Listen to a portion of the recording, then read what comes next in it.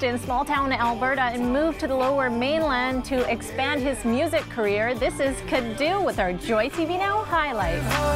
I played in a rock band for about 6 or 7 years, but now I kind of just jumped back to my roots. I've been doing the country music thing for about 2.5, 3 years now. Has it been that long already? It has.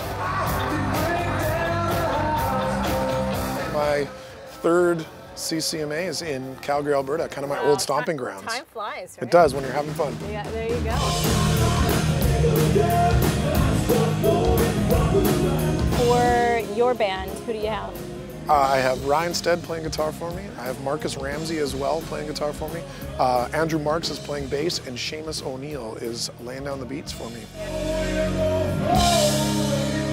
The parameters of country music have opened up so wide now that it's nice because you can appease all different types.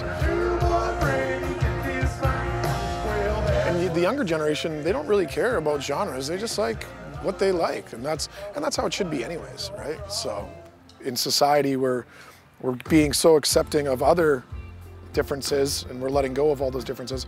Let's do that with music too, because it doesn't matter what genre it is. If you dig it and you like it and it's fun, then listen. Originally from small town Hannah, Alberta, and grew up very country. But not anymore. No, I'm not. No offense to my Alberta folk. I'm staying in BC. It's too nice here.